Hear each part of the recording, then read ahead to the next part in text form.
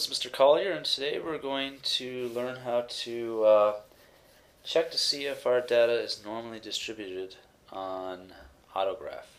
So here I have the heights of grade 11 students. I think I have about 500 data points. So first thing I'm going to do is select all my data, and so I'll select all my data, and then I'm going to copy and paste it over into autograph.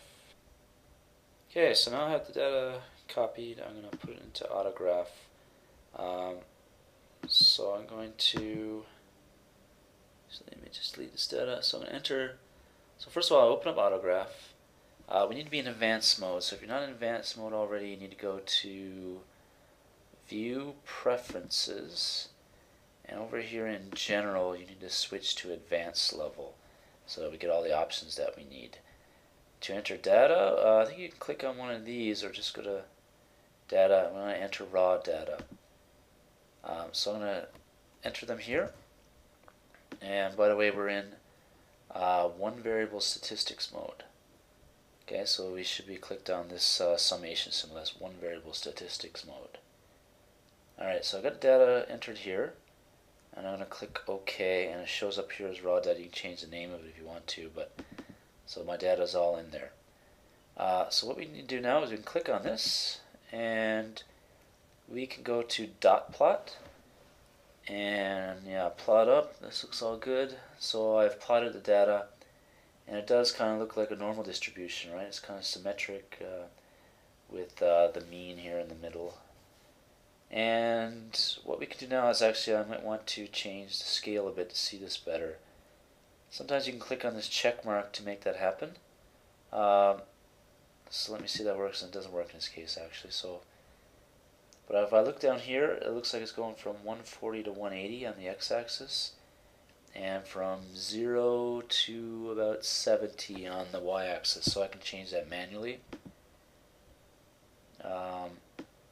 So we said 0 or 140. 140 to 180, and on the y-axis 0 to about 70. Let's try that. Okay, so that looks a bit better. And what we can do now is, well, one thing we can do is we click on this button here. It says mean plus or minus 3 standard deviations. So it'll show you the standard deviations, so you can see, like, you know, within one standard deviation 68% of the data should be in here if it's normally distributed. So we got that there, and also we can now click on, just right click anywhere, and we go to enter probability distribution. Okay, so we click on that. We want to go click on normal, and then click OK. And well, if you know the standard deviation and the mean, you could type it in there, or you just click on fit to data, and it actually calculates the mean and standard deviation for you. And click OK, and it'll draw a curve over your distribution. So it looks like it's pretty close to a normal distribution. Alright, so that's graph for you. You can also, I think, also get some view statistics box. Yeah, I think that'll show you some statistics that you might also want to use. So things like median, lower quartile, upper quartile is all there, and standard deviation is all given to you as well.